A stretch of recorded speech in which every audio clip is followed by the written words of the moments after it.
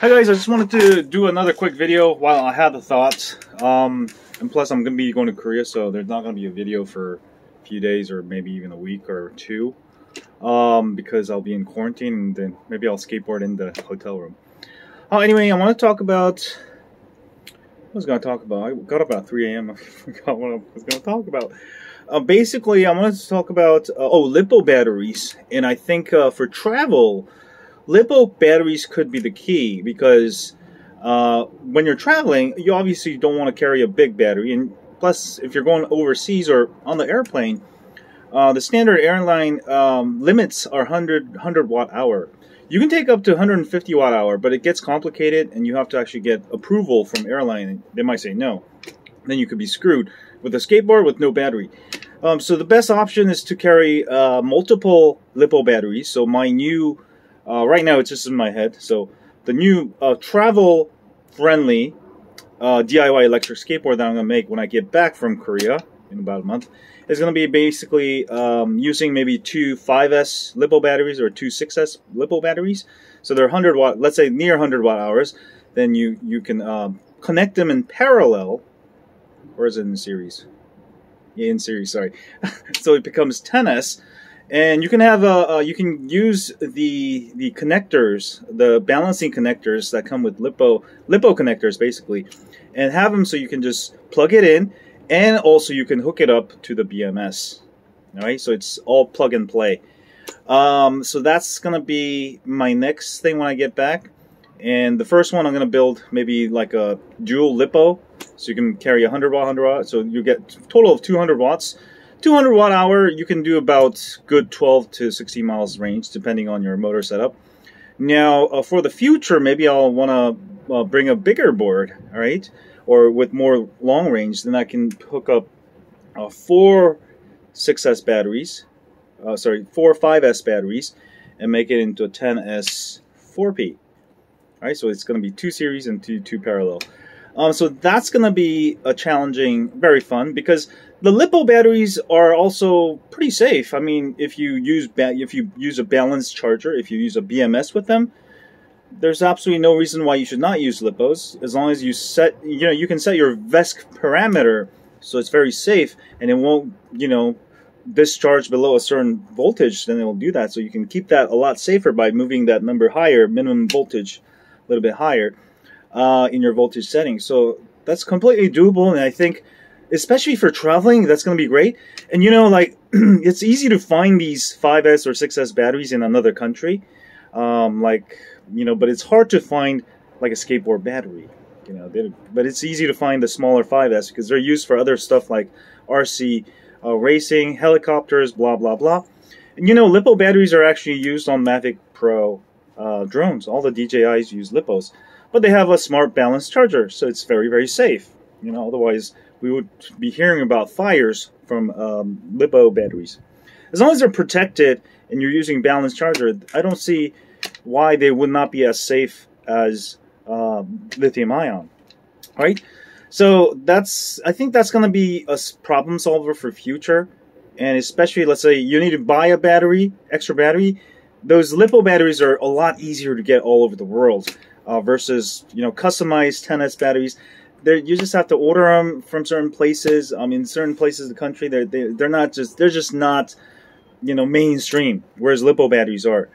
So I'm going to look into that. And also for my regular builds, I'm going to start using Lipo batteries, because that way you don't have to build a battery, because all of the especially electric skateboard Lipo battery packs are just like huge rip-offs right now. Everybody including M-boards, DIY electric skateboards, torque boards, and pretty much everybody in the US, they try to rip you off and they sell it for like double.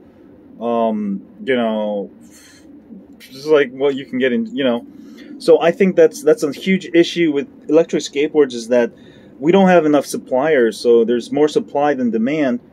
So there's more demand than supply. So we end up getting ripped off as consumers in the US or maybe another country too. Of course, you can get the cheaper batteries from cheapest right now I think is from Onboard, the 10S2P, right? But like I said, if you wanted a lot more power out of your batteries, And the good thing with Lipos is you have way less voltage sag because you have a ton more maximum continuous charge. You got like 5-10 times more power. So you can use a very small battery and still use a ton of power from it. So especially for portable batteries, and especially if you want to take your board everywhere, all over the world, as soon as this COVID thing is over, I think that's going to be great. And also even just for your regular build, you don't have to bother buying these expensive batteries. Lipo batteries are so much cheaper. They're everywhere, and you just need to make the connectors. And maybe I might even make a, I'm thinking I want to make it easy for you guys to make an electric skateboard, and that the Lipo is just a way. Then you can just go ahead and buy the 2 Lipos batteries, buy my connectors, or you build your connectors, and boom, boom, boom, But right now, the problem right now, the electric skateboard batteries are hard to get. There are some cheap sources, but they're just not powerful enough. Like Samsung 40T, pretty powerful. 10S, 1P, it's still pushing it. All right, because you don't want to actually maximize the actual. You want to use maybe half of your maximum continuous discharge output. 10S 2P is fine. 12S 2P is fine, but it's hard to find a 12S 2P. Nobody sells a Samsung 40T. 10S 2P, you can get it from, like I said, Onboard. But you could also get, I just feel like it's a better way to get Lipos. It's going to be slightly cheaper, and you're going to be able to easily get it everywhere. Like, you can go get Lipos on Amazon, eBay, everywhere. It's everywhere, so the price is a lot lower. And it's just easier to work with for people who want to actually build their own skateboards. And you're going to have a ton of power. You're never going to have to worry about power. And, people are building these giant 10S, 7P, 8P batteries.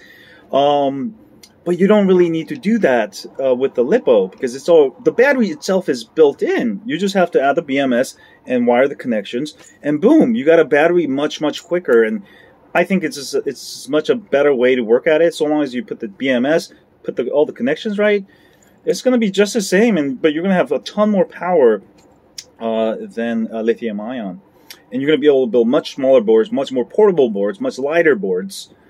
All right. So there's if you go on the Skate forums, there's a ton of people who are doing that already.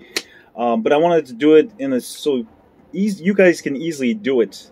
So I just want to talk about my ideas. So Lipo batteries, putting them in parallel in series, and that way you don't have to build, you don't have to have a spot welder. You just worry about buy those connectors, wire them up, solder up, and boom, you don't have it saves so much time. And I realize I love building my lithium ion batteries, but it's just a hassle. It takes me like 3 or 4 days to build one giant battery, and it's just like, I built one, but I'm like, I don't want to do it again, And really getting interested with Lipo batteries now. And I'll go ahead and test out my board. Hopefully it won't cost, I don't think it will.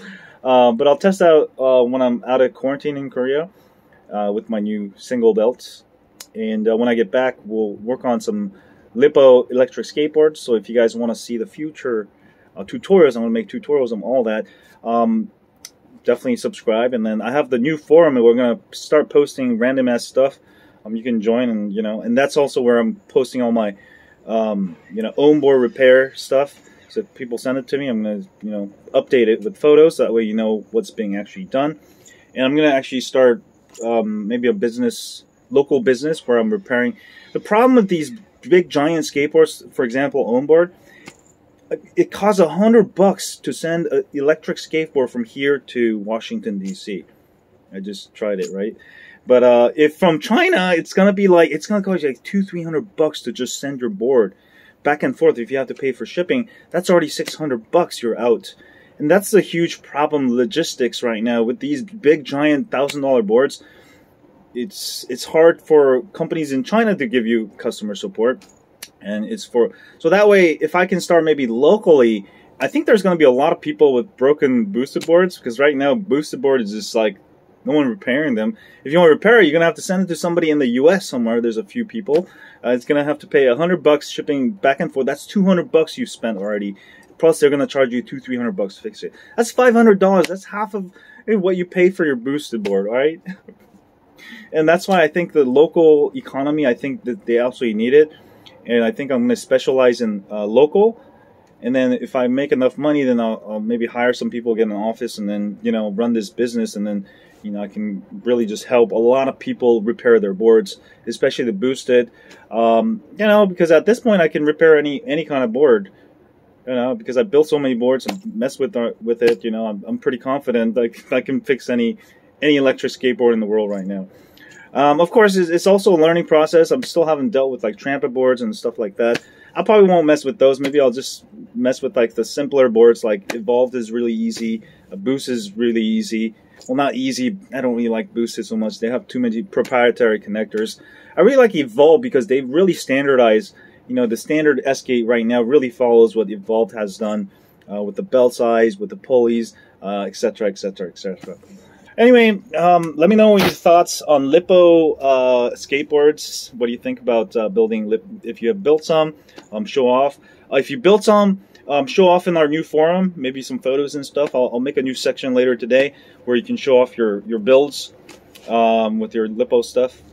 And yeah, this is going to be great. We're going to start this new forum, work on new ideas, new skateboards, icebox skateboards, box skateboards, whatever. I'm going to just start making all kind of electric skateboards. I've got a Lazy Boy sofa that I got. It was free on the street, so I picked it up in my garage. So I'm going to make that into a Lazy Boy reclining skateboard. It's going to be great. Anyway, have a great day, guys. Just want to tell you some stuff. Dr. E signing out.